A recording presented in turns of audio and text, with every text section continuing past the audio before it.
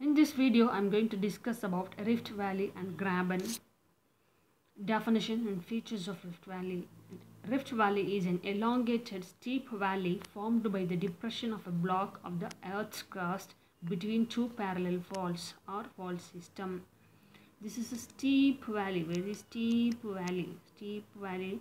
Rift valleys are formed by displacement of crustal parts and subsidence of the middle portion. They are also called as Graben, which means trough-like depression in German.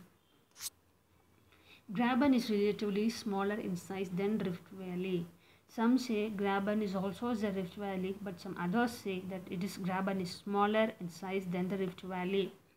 Normally, Rift Valley is long, narrow, but very deep. Dead Sea, Narmada Valley, Tapi Valley are some of the examples of Rift Valley. Death Valley of California is a good example for Graben. Rift valleys are found on crustal surface and on sea floor. So rift valleys are not only found on continental surfaces, it is found on sea floor as well.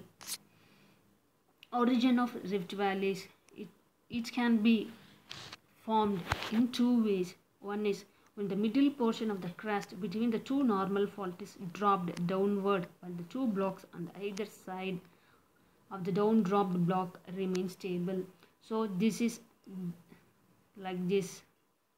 So both the blocks are stable, but this block faulted or dropped downward subsidence forms this kind of rift valley.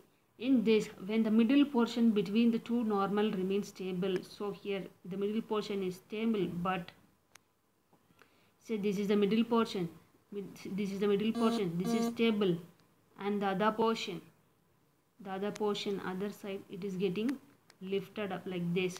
So then this becomes a rift valley here. So here this is stable, but the remaining sideward landmass is uplifting. So this upward movement also causes rift valley formation. And this is a picture of a rift valley. Here we can see the steep side of this valley. So both sides are very steep, and it's a long valley, steep sides, and it's